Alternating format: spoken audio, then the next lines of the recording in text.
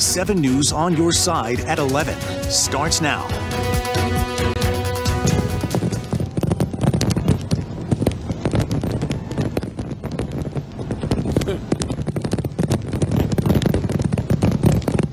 Now that was a finale. The fireworks were so big, couldn't even see the Washington Monument.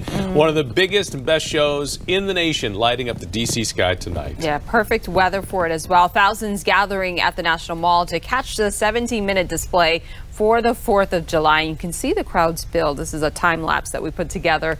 The show, of course, over by now. Everyone trying to get home. Yeah, our Alina Shirazi, she's joining us live now from the Smithsonian Station.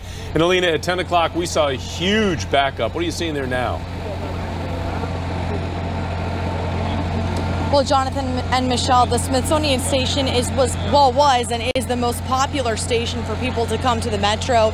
One, and due to proximity, and of course, there were free fares today starting at 5 o'clock, and that is going until it closes at midnight. But you can take a look right now, and as you said, it's really a completely different picture.